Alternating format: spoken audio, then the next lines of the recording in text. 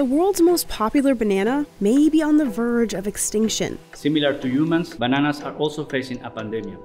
99% of bananas exported to developed countries are just one group, called the Cavendish. And the Cavendish is vulnerable to tropical race 4, or Panama Disease, a fungus that's now ravaging banana farms across the globe. So now you can compare, this is tropical race 4 in a Cavendish banana, then the plant looks very healthy.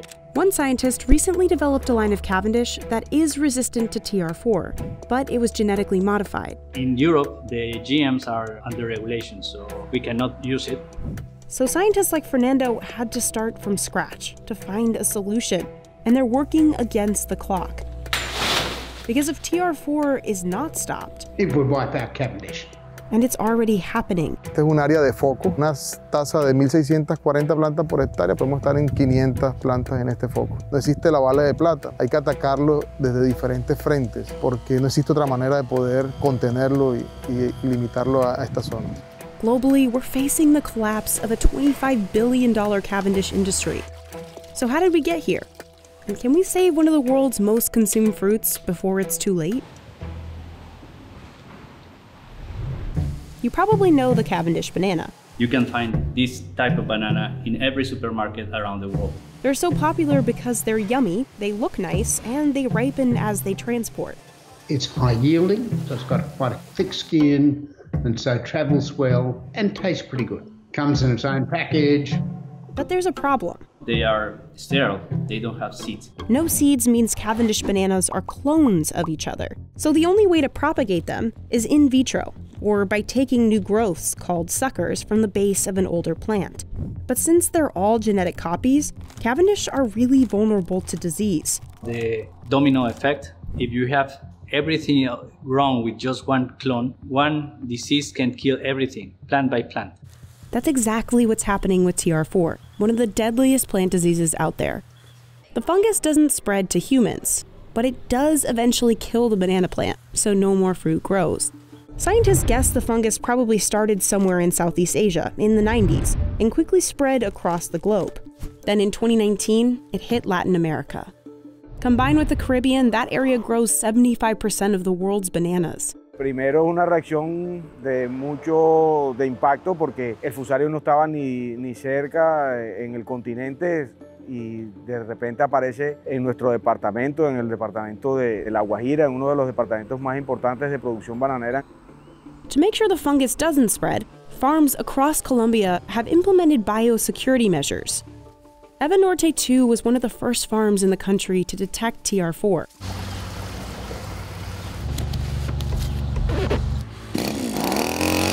Workers wash down and disinfect the underside of any car that comes in, just in case there's infected soil hiding in the treads. Entonces cualquier parte de nuestra indumentaria que entre en contacto con suelo puede convertirse en un factor de dispersión. Los zapatos los ubica en esta zona, se gira, se pone el overol y se colocan las botas de caucho con que va a ingresar al predio. El calzado es único, esto se considera zona sucia y esto es zona limpia. Zona limpia porque es la que está bajo el control de la desinfección que está de la salida hacia la finca. Antonio's team built cement paths throughout the farm. So on their way to harvest, workers aren't walking on open soil. Y hemos visto drásticamente cómo se reduce la cantidad de suelo que se adhiera a las botas. Once they've reached the area ready to be harvested, workers walk through a sanitizing footbath made of ammonium. En promedio aquí en La Guajira, un pediluvio cubre entre 35 a 40 hectáreas. Donde hay focos, en esas zonas colocamos pediluvios adicionales para cubrir la entrada y la salida de esas áreas de foco. Out in the field, workers measure the banana fingers to make sure they're ready to harvest. They're usually ready about 12 to 13 weeks after the fruit stem shows up. One worker cuts down a 65-pound bundle, while the other catches it and carries it to the cableway. That cableway system brings all those banana bunches to the packaging plant. First, workers sanitize the bunches with chlorine. Con el fin de retirar cualquier insecto que pueda venir del campo dentro de la fruta, como en el caso de arañas. Then they check the bananas for quality and any signs of fusarium damage. They cut off and throw bushels into a huge tank. That bath not only preserves the bananas, but washes off any of the latex that naturally occurs on the peel. The bananas get cut into smaller bunches of 5 to 7. Posterior a eso viene la parte de sellado, cubierta de coronas para el tema de protección para el viaje. Next come those famous stickers. Pasa a la etapa de pesado de la bandeja y por último está el área de empaque. Workers wrap the banana carefully so they don't bruise. That wrapping has holes in it so the bananas can ripen as they travel. No more than 4 hours after the bananas are harvested, those boxes end up on pallets, loaded onto trucks. En este caso, para el día de hoy tenemos 960 cajas de bandeja 3 libras y 960 cajas de Walmart. The bananas are trucked to the nearby port, where they're moved onto ships. This shipment's headed to the U.S. With equipment, bananas, and people moving along this global supply chain, it's easy to see how the fungus could spread. If TR4 does sneak into a farm, the Colombian government has laid out strict guidelines for containing the fungus. En este sitio donde estamos hay una intervención que se realizó en la semana 26 del año 2019, donde este es el segundo caso de la finca de Banorte 2. That means they've found symptoms like the yellowing of the leaves, the splitting of the stem. Once TR4 is identified in a plant, you can't just kill that one plant. The fungus goes about 10 feet deep into the soil. Once the pathogen is in the soil, it's almost impossible to eradicate. So you have to kill off all the plants in that area. Nosotros en área productiva pues que hemos tenido que erradicar están alrededor de 137 hectáreas. Son las que en su momento que fueron eliminadas por la presencia de esa planta sospechosa o esa planta positiva para Fusarium. To keep operating the rest of the farm, Evan Norte 2 followed the government's 3-zone plan. Una que es la zona A, la zona roja, que es en la zona más cercana a la planta con síntomas. Se hacen las labores de inyección. The injected herbicide kills all the plants in Zone A. Y adicionalmente a eso se les aplica unos tratamientos de aplicación de urea y se cubre con carpa. That tarps so birds won't land on the fungus and spread it around. There are also canals around the zone to keep any water away from the infected area. In Zone B, called the buffer zone, que también se inyectan todas las plantas con el fin de como una barrera entre esa zona y la zona de cultivo. Finally, in Zone C, plants are allowed to grow, but they're constantly monitored for signs of TR4. Jose estimates biosecurity has cost this farm as much as $5 million since 2019. So they're pricey, but the measures are working at keeping the fungus at bay. En todo el tema de contención, el Magdalena y el Cesar son departamentos libres de Fusarium raza 4 tropical en este momento. No hay baja en el tema de productividad hasta la fecha. These biosecurity measures have contained the fungus in Colombia and kept it from spreading to Ecuador, the largest exporter of bananas in the world. But fungus can wipe out an entire fruit variety if not stopped. We know because it's happened before. In the early 1900s, a banana called Gros Michel was the most popular.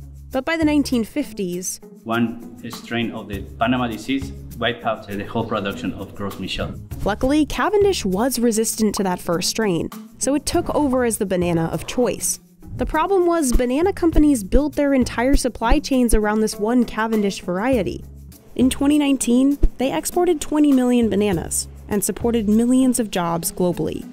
But now, the Cavendish is also vulnerable. The history repeats itself now, with the tropical race 4 and the Cavendish. Cooking bananas like plantains are also at risk for TR4. A risk for food security because the plantains are staple food in Latin America, in Africa, and many other countries. They are part of our daily diet. So yeah, the newest race of Fusarium is scary for both Cavendish and plantains. But this time around, we have advanced science. Researchers across the globe are working toward one goal. Es buscar materiales que sean resistentes a raza 4 tropical. This guy actually invented a banana that did just that. Back in 2019, Dr. James Dale announced that his team had successfully injected the DNA from a resistant banana into a Cavendish, and it worked. We found the solution. We have a line of Cavendish which appears to be completely resistant to TR4. The thing we haven't done yet is a taste test, and that's because they're GM. They look, smell, feel exactly the same as every other banana. We've only changed one gene. But no one would buy his miracle banana because it was genetically modified. A nivel internacional, las variedades modificadas genéticamente no son una solución, ni siquiera tanto por el consumidor como por el comprador, como los que compran la fruta no aceptan. In the EU, most member countries have either partly or fully banned GMOs. In the US, they're allowed but feared. One argument against GMOs is that these modified plants would quickly spread their genes and kill out biodiversity. But with bananas, that's not a problem. The genes don't move because they are sterile. You can grow a GM banana next to a non-GM banana for 50 years and the gene will not move from one to the other. Incredibly frustrating. There's the solution, but it's a scientific solution, but not a political solution. So scientists had to go back to the drawing board, using what they learned from James to play the non-GMO game. Fernando is a breeder for Keygen, a genetics company in the Netherlands. And he thinks the best way to get around GMO regulations is through traditional breeding, meaning you take two different types of bananas, the Cavendish and one that is resistant, and you essentially have them mate. And their kid is hopefully resistant to Panama disease, but still tastes good, like Cavendish.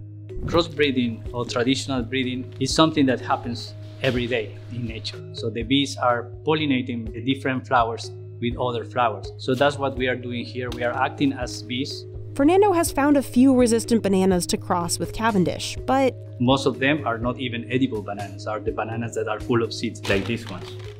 And to cross those with a Cavendish is hard. They are sterile, very difficult to breed. It's not impossible. So you can try to cross, but you need to do it many times to get only a few seeds. For James to make that first GMO banana, it took him nearly 10 years since our first field trial. For those future bananas that are traditionally bred, it'll take just as long.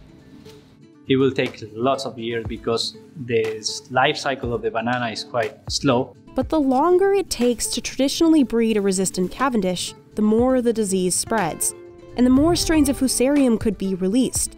Fernando says there's a bigger picture way to attack this problem: diversity.